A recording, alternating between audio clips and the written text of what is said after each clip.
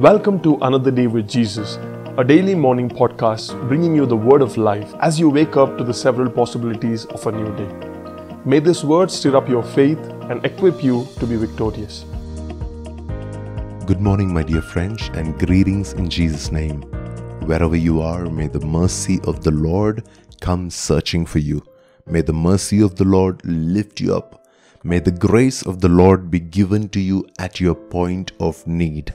All of us are equally dependent on His mercy and His grace for sustenance in our daily living.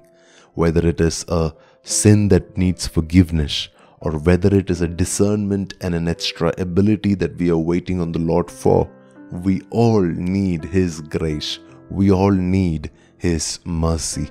My desire and prayer for you and me is that today we will experience that grace and mercy in everything that we do and every place we go and every transaction that we make. For today's scripture portion, let me read Acts 23 and verse 5. This is a story of Apostle Paul of how he responded to the high priest. It says, Paul replied, "Brothers, I did not realize that he was the high priest, for it is written that you should not speak evil about the ruler of your people." The context of this scripture is that Paul, the apostle, he is put on trial and he is in front of the Sanhedrin, and they are all speaking wrong and falseful things about him. And there is this particular person who is specifically targeting him and saying things in such a way that will demean and hurt and torture Paul. And Paul, his natural reaction to it was to retaliate. He defended himself. He spoke evil about the person who was trying to hurt him. And that's when it was made known to him that this particular person was the high priest. He was not ordinary. He was the ruler of the people. And immediately Apostle Paul replies and says, "I am so sorry. I did not realize his identity. I did not realize who he really was." Now, what he did was definitely worth condemnation. But the moment I understand who he is, what is his identity, what is his position, what is his authority, how does God see him? The moment I understand that, I have to withdraw all criticism that I have against this person. Now, this person did deserve criticism. The way that he treated Apostle Paul was completely unfair. Even though he deserved this criticism, Apostle Paul says, "I am going to now withdraw my criticism against this person because I did not realize his spiritual significance. I did not realize his significance in the natural world, in the physical world. I did not realize who this man really is." And in the next statement, he says, "This is what is written. It is written that you cannot speak evil against the ruler of your people." So the reason Apostle Paul, he is refraining from criticizing this guy is not because he didn't want to. It is because the scripture, the word of God, the law of God, the protocols of God demanded him to respond differently. In the natural, a person who does wrong deserves criticism. But when you understand the ways of God, when you understand the mannerisms of heaven, you will immediately withdraw your pointing finger at somebody who has authority. That's why you would see David, the anointed king of Israel. He refused to hurt the demon-possessed Saul.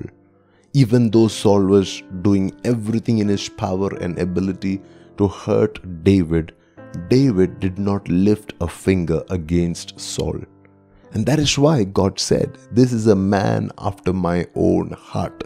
It is because God could find a man who would keep aside his personal vendetta, who would keep aside his personal hurts and personal pain in order to honor and in order to submit and in order to surrender to a authority, to a man of God. I hope that you and I, we can posture ourselves like that today. I'm sure that some of you are married to a man who doesn't understand the ways of God, and it can be very hard to submit in that context. Some of you may be working in an office where the boss is completely illogical. He doesn't understand the things that you do, or he may be completely neglecting to honor you and promote you and lift you up. Or some of you may be in a church where your pastor is mistreating you, your leaders are pushing you away or hurting you. The question is this: are you going to do what everybody else does by backbiting against them and hurting them even more? Or are you going to sit down and tolerate that injustice and say, it is written that I should not hurt, I shouldn't harm the ruler of God's people? Please remember, your justice will still come, but it will come from the Lord. When man refuses to give you justice, God will fight for you and He will vindicate you. He will keep your head held high. And meanwhile, we have to learn to trust the protocol of God. We have to learn to trust the regulations that God has given us, the rules that God has given us, the word, the voice that God has given us as a blessing in our lives. Obedience to the Lord, even though it is hard immediately, it is never a waste. There is always a reward and a blessing and a breakthrough that is attached to your obedience to God's voice and His word. So please do not lose faith. Continue to trust in the Lord, continue to trust His ways, and take a step back where you need to. Apologize where you need to. Read the word and understand how you should treat people, and make sure that you don't make the same mistakes that many of our ancestors have done. Let's pray. Father, we thank you for this word, this grace, this revelation that is given to us today. We know that we will no longer complain about our men of God, even when some of them may be wrong.